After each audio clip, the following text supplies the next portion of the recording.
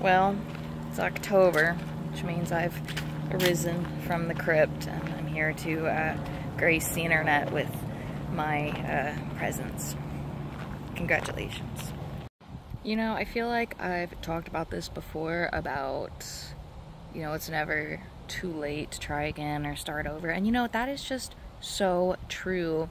But I feel like there's just so much pressure to get everything done when you're young, to go to college right out of high school and start your career and do all your traveling and do all that while you're still in your early 20s. And after that, it's too late to go to school or start a new career, you know, just start a new path in life, relationship, education, career, you know, whatever. And that is just such garbage, because not everybody gets that opportunity when they're young to pursue these things, be it school or kids or traveling, you know, whatever it is. We have to work or health or whatever the case is.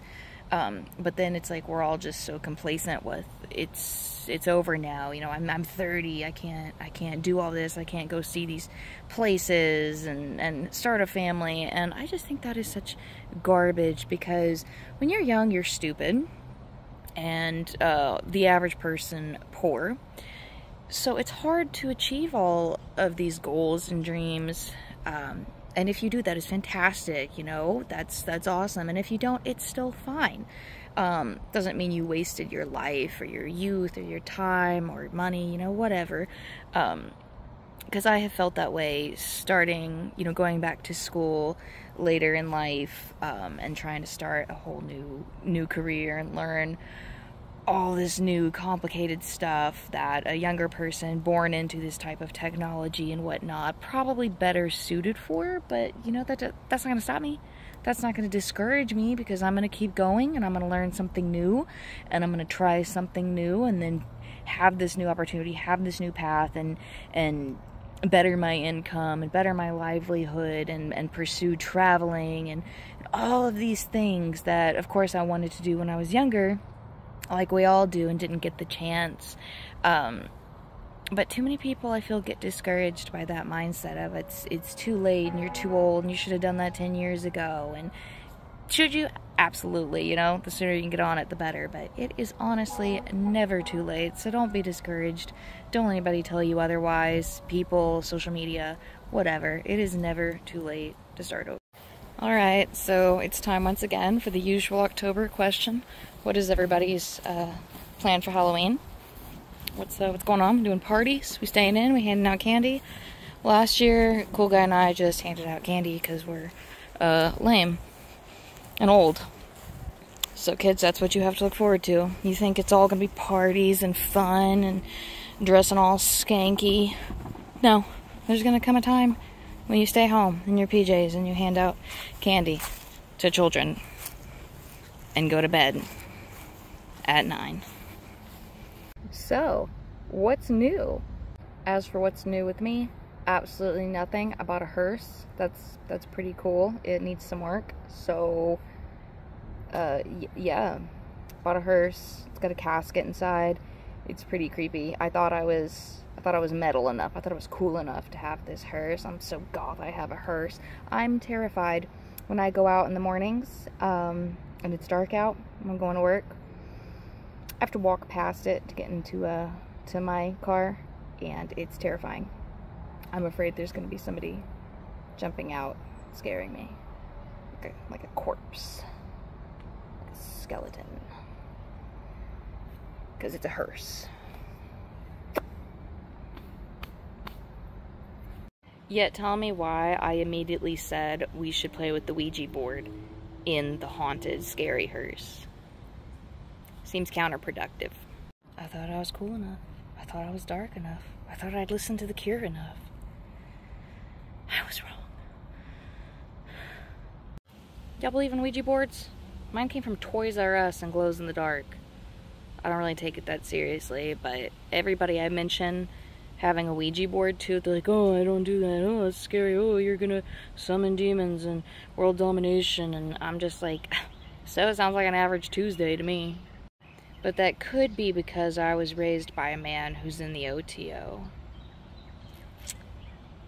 I'm not going to play with the Ouija board in the hearse. That does scare me. Real world things terrify me. You know, bad guys and murderers, but I'm prepared for that. Me and my 9 friends currently, if you know what I mean. So that I can handle, but ghosts, demons, things like that, I'm not really sure I'm equipped to fight that. Do I call a priest? Do I perform an exorcism? Sage? Holy water?